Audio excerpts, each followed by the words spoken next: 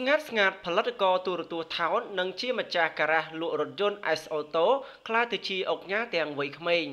នេះគឺជារឿងរ៉ាវមួយដែលធ្វើឲ្យមហាជនភ្ញាក់ផ្អើលតាក់ទងជាមួយនឹងបរិសម្នាក់ដែលមានឈ្មោះថាប៊ុនរតនាហៅសេមបាទគឺជាម្ចាស់ការ៉ាសមួយកន្លែងដែលលក់រថយន្តទិញថែមឥឡូវនេះបានងារជាអុកញ៉ាហើយដោយសារតែការផ្ដល់កិត្តិយសបាទពីសំណាក់ព្រះមហាក្សត្រដែលផ្ដល់គោរពងារជាអុកញ៉ាអញ្ចឹងដើម្បីដឹងព័ត៌មានកាន់តែច្បាស់យើងខ្ញុំធ្វើការជម្រាបជូននៃព័ត៌មានដូចតទៅ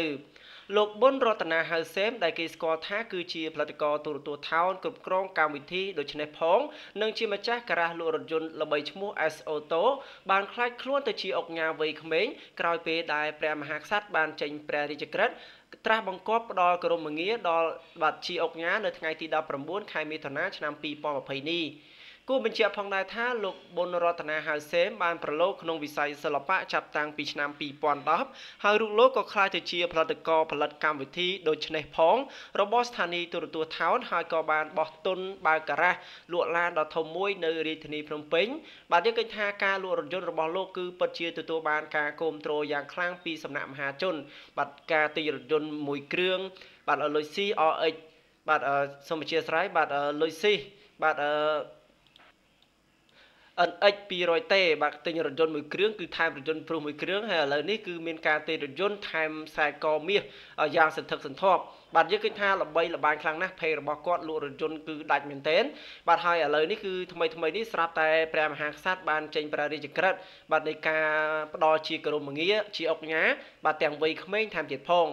នៅក្នុងព្រះរាជក្រឹត្យដែលបានធ្វើការចុះហត្ថលេខាដោយព្រះមហាក្សត្រហើយបានសរសេរនៅក្នុងអនុផងដែរថាព្រះរាជក្រឹត្យយើងព្រះករុណាព្រះបាទសម្ដេចព្រះបរមនាថនរោត្តមសីហមុនីបាទដែលឃើញថាផ្ដល់បាទងារជាអុកញ៉ាបាទបើយោងតាមសេចក្តីត្រាស់បង្គាប់ទូលថ្វាយបង្គំបង្គាប់ទូលថ្វាយរបស់សម្ដេចអគ្គមហាសេនាបតីតេជោហ៊ុនសែននាយករដ្ឋមន្ត្រីនៃព្រះរាជាណាចក្រកម្ពុជាត្រាស់បង្គាប់ផ្ដល់គោរមងារលោកប៊ុនមករាបាទជាអុកញ៉ាបាទដែលចុះហត្ថលេខាពីស្ដេចបាទពីស្ដេចគឺសម្ដេច